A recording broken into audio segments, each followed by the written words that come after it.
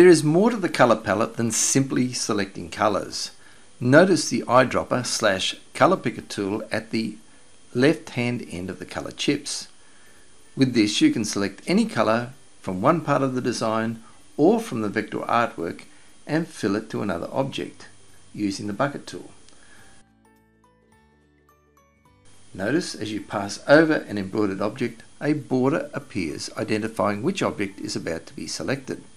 A single left click selects a colour and it becomes the active colour. Now select the bucket icon and tip the active colour to any object or objects you wish to change.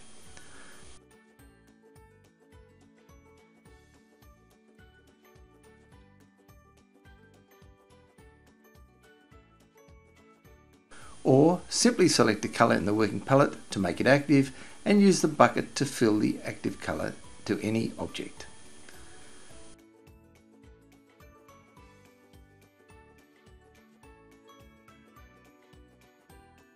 The Cycle Used Colours tool will rotate through the colours and apply them to different objects.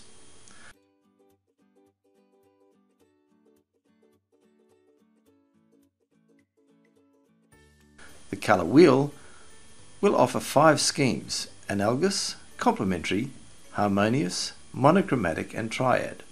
The base colour that the other colours react to is indicated by a white ring around the node at the end of the colour line.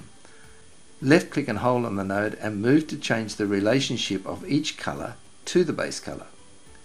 To make another colour the base colour, double left click on the node of your choice.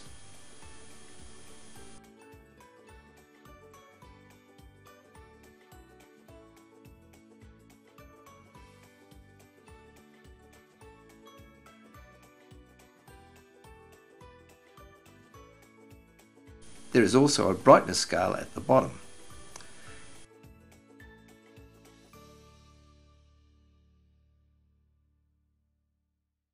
Now you'll notice the colour palette is now showing RGB colours. To match to your brand of thread, open the threads chart, select your brand of thread and match all.